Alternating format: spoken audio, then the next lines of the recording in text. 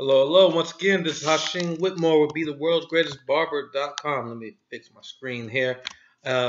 Just to, like before I do all this, man, I just want to say thank you everyone for tuning into my channel and checking me out and just benefiting from this information exchange. You know, your guys' emails help so many people, so keep on leaving those comments and questions, and I'll keep on responding. So, today's um, topic that we're going to be discussing is barbers actually really looking out for your clients. All right. Um, Recently, I had a client in my chair that comes to me, and actually we'll do a video in the future, so look out for that. And he had a bald spot develop right on the side of his head, right? And then I let him know that it was happening. Say, hey man, you need to go to a dermatologist or get this checked out because alopecia, you know, uh, it could be a sign of many things. It could be high blood pressure. It could be some type of something's going on with your immune system. You never really know. So barbers out there, if you guys ever come across a client that is dealing with like a random spot of baldness or premature baldness or anything like that, please let them know, bring it to the attention that they need to go and get checked out as soon as possible because there might be something serious behind that.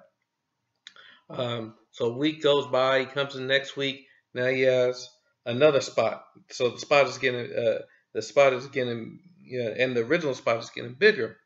So I told him once again, yo, you gotta go get this checked out. Finally goes, gets it checked out, and turns out that he has celiac disease.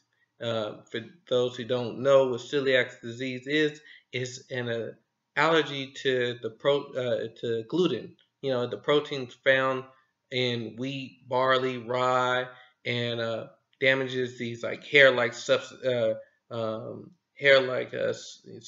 in your intestines, and then it breaks down like kind of like breaks down like your immune system.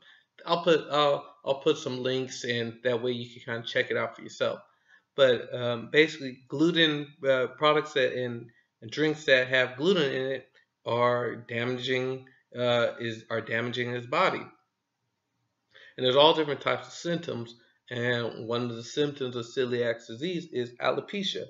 And alopecia is is hair loss. So and there's all different types. They'll when you go online, they'll have all different types of information. But your hair and your body is designed and to let you know when something is going wrong.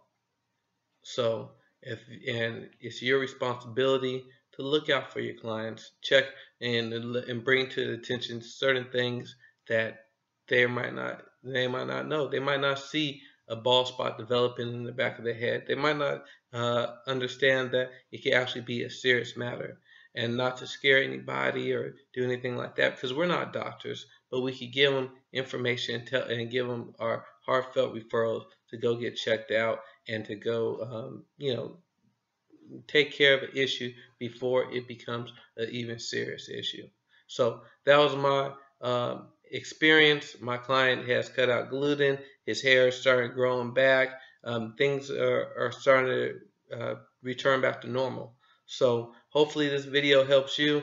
And if you guys have any questions or any comments, please add it to this to this video. I'll respond to you as soon as possible, and I'll try to post up as much information about alopecia in relationship to celiac disease.